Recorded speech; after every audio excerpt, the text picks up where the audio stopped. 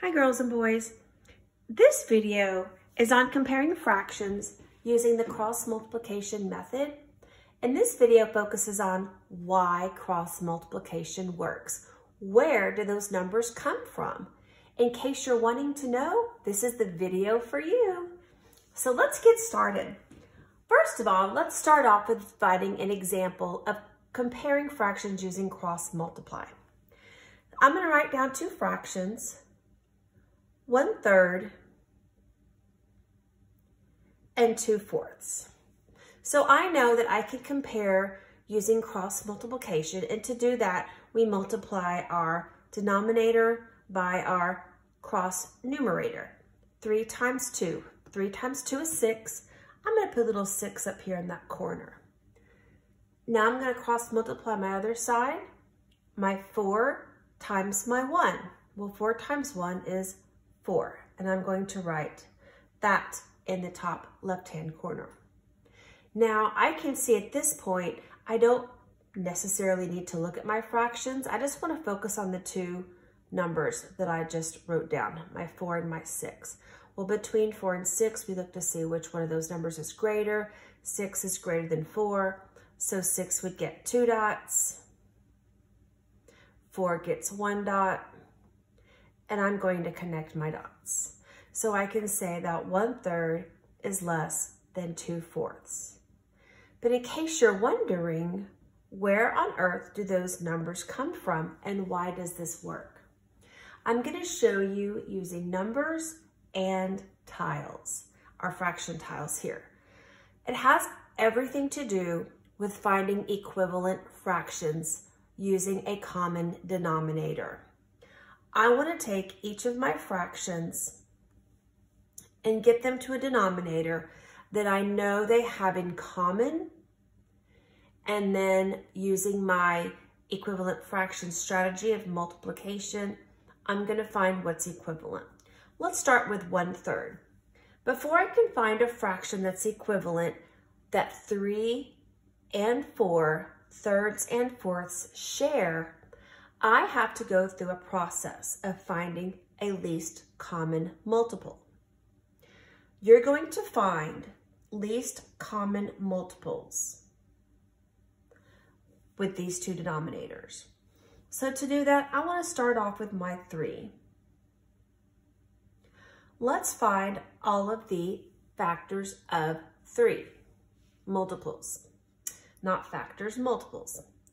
3, 6, 9, 12, 15, 18, 21, 24. Okay, so I've got my multiples. Now I want to find my multiples of 4.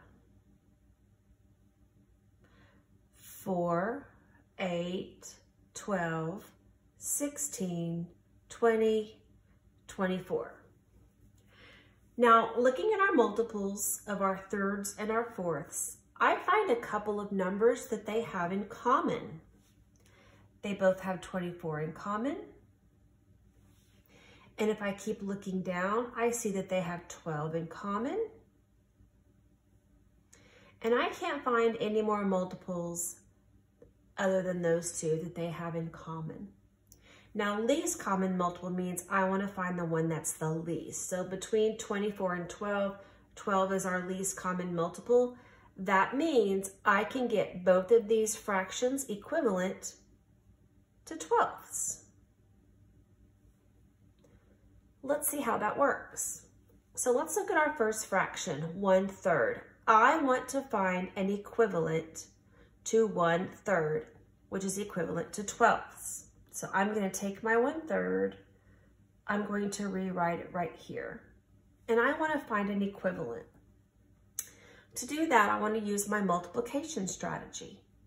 So I want to ask myself, how do I get from 3 to 12? Well, I can get from 3 to 12 times 4. Now, to find an equivalent fraction, you apply that same pattern to your numerator. What is 1 times 4? 4. Do you see where I just got that number? Boom, there it is. Let's do the same for the other side. We said down here that I could get both of these fractions to a least common multiple of 12ths. That means I can get 2/4 to 12ths as well. To do that, I'm going to take my 2/4 and I'm going to rewrite it here. Now this time I'm going to kind of be working this way.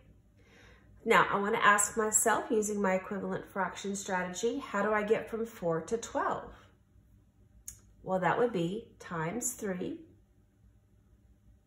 And I want to apply that times 3 to my other number, my numerator. What is 2 times 3? 2 times 3 is 6. Do you see where I just got that number from? Boom, there it is. I found equivalent to both of these fractions. Let's prove it. 1/3 is what we started with, and we said we can get 1/3 and find an equivalent to 4/12. Let me move that up there. There it is. 1/3 is equivalent to 4/12. We also said we could get 2/4 equivalent. So I'm going to move my 2/4 over here. And here we said we could get 2/4 equivalent to 6/12. So let's see, 1, 2, 3, 4, 5, 6. Let's move these 6/12 over here. And let's just see if they are equivalent. There they are. And yes, indeed, they are equivalent to each other. So I got both of my original fractions to 12ths. And to do that, now I just have to use my common denominator strategy. They're both in 12ths. Well, now you just have to look at how many pieces. What's more, 6/12 or 4/12? 6/12 is more. That is why we said up at the top when we cross multiplied that 6 is more than 4. That's where your 6 comes from, and that's where your 4 comes from.